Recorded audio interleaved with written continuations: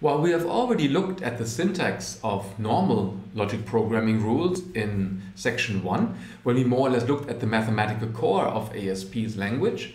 We now want to look at what the modeling language of real ASP systems have to offer beyond that.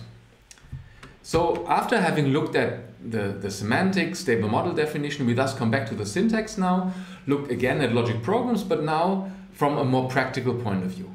How can we actually model actual problems? How can we go from here to there in the real world? Actually, the first two components, facts and rules, correspond to what I've been calling the mathematical core of ASP. These are just rules that are composed of atoms. Here, P of x, Q of x, R of x. The only difference here is the x. So here in the modeling language, we also have variables that stand for objects. And such a rule here then abbreviates or is an abbreviation or a schema that stands for all ground rules that are obtained by systematically replacing all the variables. The way grounding works is actually looked at in more detail in the next section, so let's just not detail this here. So the idea is more or less you start with a program consisting of facts, and facts have no variables, again something we will detail later on, and such rules here are placeholders for rules without variables. So in this case, we only have one constant, 42. We replace it here with all the x and we get a propositional variable. And in general, if there are more variables, more objects, you can imagine that a single rule with variables stands for several variable-free rules, which are propositional because they have no variables anymore. So anyway, this is more or less the basic constituents of logic programs. I've already shown you briefly in the first section that the syntax, so more or less this is the if operator or the implication, right, colon minus. Then we also use a comma for conjunction and a not or not for negation. And finally, for real systems, every rule has to be terminated by a dot just to tell the parser this is the end of the rule. But now let's look at more interesting language constructs that go beyond this. Now the first language construct I want to talk about is called conditional literal. So conditional literals are literals, just that they have a condition attached to them. So here is one in the body, and this is more or less marked by the yellow, somehow yellow font, right? And it can be read as Q of x if R of x. Now, it's a conditional, and logically actually, sorry for the non-logicians, you can also interpret this as an implication, just as this guy, but this is the principal implication of the rule, and this would somehow be a nested implication. But again, those are interested of this, read up or wait for the logical section on things. Okay, otherwise, I think the more pragmatic approach to understand what a conditional literal is to think of sets. Now just imagine for the time being that here we would have an opening parenthesis, and here we would have a closing parenthesis. Then I think we all would read this as a set. So collect all the instances of Q of x for which R of x holds, right? Instances means replacements of x by objects. Okay, and then more or less in the end, this set would replace a set of instances of Q of x for which you have checked that R of x holds. So just as an example, imagine that R of 1 and R of 2 are true. These are the only ones for R. Then our imaginary set would contain Q of 1 and Q of 2. Okay? Okay, now again, it was an imaginary set. Now forget the set again and just think, oh, what are we doing here? We have a literal in the body. And in the body, actually, we deal with a conjunction of literals. We have this comma here, right? And this is also what's happening here. So we collect all the instances of Q of x that satisfy this condition, and then we expand this as a conjunction. So again, if R of 1 and R of 2 would be true, then this here would expand to the body which contains two atoms, Q of 1 and Q of 2. Well, you may ask yourself, what is this good for? Well, first of all, it's cool to talk about all the instance of the conjunction of all the instances of Q of x for which a condition is satisfied without knowing which ones this will be. So you more or less, it's a bit like a quantification, right? You quantify over objects that have a certain property. And in modeling, this comes in really handy, but I'm afraid now all I can do is a bit hand waving and introduce this, but you will see actually the utility of this later on. Now, in Harry Potter terminology, rule bodies are conjunctions of simply a headless rule. So heads like this can be extended to disjunctions of literals. Now, and hence we have what does it mean operator, which is the same as which represents a disjunction. It's a rule that can derive. So you would read this here as actually instead. And now, P of x logically, Q of x. That if these conditions in the body are true, you derive. So we will not be dealing a lot with disjunction. Hence, I want to be very straight on that. Anyway, but one thing perhaps to note is that constraint is disjunction in ASP that must neither satisfy exclusively any solution nor inclusively. Let's just check. It is actually subject to minimization. What we have to look at is we have to make sure that there is no x, only the substitution for x that satisfies both number of q. Atoms are true that need to be true. So it must not be the case that Q of x as a side P of x is disjunction for some x. It's actually a language construct. If this is the case, makes the language logically derive a contradiction. So, and you also raise the complexity from. I think those of you familiar with polynomial interpretation, with now database systems, no integrity. We won't talk a lot about this. They are guaranteeing the consistency of the database that I will add. So it's, but it's not something that you can query or that contributes to the language construct. It is very useful. That's the same here. It's called again in ASP.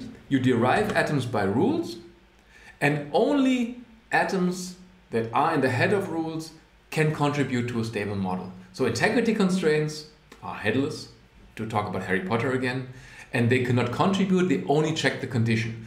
So if this condition here is satisfied, a contradiction is generated, and the current stable model candidate is eliminated. And again, this is very useful, not only in databases, but also in ASP for modeling, where you more or less generate solution candidates and check them afterwards. Okay, so far concerning integrity constraints. Let's see what comes next. Oh, you're still there. Great, because now we talk about choice rules. Now, given that we have just seen headless rules with integrity constraints, now we see rules with rather rich heads, where it's not determined what you derive, but only the constraints on what you derive are given. So here, this is a choice rule. So this is the choice construct in the head. And it says that among the atoms or literals in the set that are generated after grounding, you have to pick at least 2 and at most 7. So this is of course a non-deterministic construct where a set is generated and then you only say how many elements must be picked at least and at most. It's a bit like in Lotto, right? Where you have a bucket with little balls and numbers on them, and then someone draws them, and the only thing you say, you have to draw at least, I don't know, 2 balls and at most 7 balls. But how many you draw and which ones you draw is completely left to the system. You only describe this here. This again is something that is very useful. Again, as I mentioned, it's a non-deterministic concept, and a very nice application is for its configuration. Imagine that you want to configure a computer and you say, oh, you want at least 2 hard disks with certain conditions and at most, well, 7 hard disks may be a bit overkill. Or you may even want to talk about the price and so on and want to constrain that, right? So if you want to talk about the price, actually choice rules are not exactly what you want. There you want to use aggregates, which we discuss next. Stay tuned. Aggregates can actually be thought of as generalizations of such choices, where here I give a sum aggregate where the idea is that you don't just count here the number of occurrences of an atom. No, you actually have a value here, which is a term, and this has to be an integer, where you then take the sum of all the integers for which this condition here is true. So I just use 2 and 7 again, and this simply means that the sum of all x, such that this condition here is satisfied, p of x, y, and q of x, is between 2 and 7. And the most popular aggregates are count aggregates and sum aggregates, and in fact, this guy here is a hidden count aggregate. But we talk about this in terms of choices because after all, it's to make choices. While here, I use this now in the body of a rule and it's something that you check. But things can get more complex. Anyway, So this is more or less the basic or core language of ASP systems like Klingo or DLD. And now we have two, or actually just one command left, which actually is not part of the language, even though you write it in the source file, but it talks to the solver and gives it instructions what models to generate. Okay, so we'll do this in a second. Last but not least, let me talk about two alternative ways to instruct the ASP solver to compute minimal stable models. And minimality is here determined by objective functions. That is, functions that you apply to the stable model and then you get a value, and the solver more or less searches for the models that have the minimum value with respect to this function. So there are two alternative ways to express this. Let me first talk about this one here. This is to use weak constraints. And weak constraints are nice because they look more or less like, well, weakened integrity constraints. Just compare this with an integrity constraint. Again, an integrity constraint is a hard condition that must not be violated. While here the weak constraint, it's also a condition. But you actually you should not violate it, but you may violate it. If you violate, you pay a price. And this is here in this case, this is the integer instantiated here for the variable c. So if you have an x that satisfies q and you have x and c that satisfies p, then if this is the case, then more or less the penalty that this stable model pays is c, and this way you add up all the conditions that are violated, and then each stable model has a value. And then actually by posing such constraints here, you then instruct the solver to compare the stable models and find the minimum one. What is nice is in ASP you have the possibility not only to have a single objective function, but you can have several ones. So this is here indicated by multi-objective optimization. So for instance, if you want to plan a trip, you may want to have a trip with minimum length of kilometers, minimum length of driving. For instance, autobahns or highways are faster than tiny roads, so that may not be the same, and perhaps even minimum gas consumption or petrol consumption, right? These are already three objectives, and you can actually optimize all three of them. And well, first of all, they are distinguished here by the level. So this level 42, so all the constraints at the same level are added. And then you have to rank them. So this actually is a lexicographic ranking that you then compute. You have to say that more or less, well, I don't know, the duration of the trip is the most important, so we give it a very high number, like 4711. And then the number of kilometers is perhaps second, you give it a lower number, 42, right? And so on and so forth, right? And then what happens is you do lexicographic. You compare stable models if you have them lexicographically. You first compare the objective function, the value of the objective function of each model with the highest value. If they are the same, then you look at the second value. And if one is better, you choose the one that has the lower value there. It's a bit like in the telephone book, right, where you compare names. You first compare the first letter of a name, then the second one, and then more or less in this way you order them. Okay, good. So this is more or less how weak constraints work, and in the same way there are minimized statements, and these are more or less more explicit directives to the solver as indicated in Klingo by the hash symbol here that precedes it, but this says the same thing just in a more central way than the weak constraints. So more or less it regroups all. This regroups more or less all weak constraints of this form here, where you explicitly say you want to minimize the sum of all the costs such that this condition is satisfied, and this is associated with the objective function at level 42. And again, you can translate these minimized statements in weak constraints and vice versa.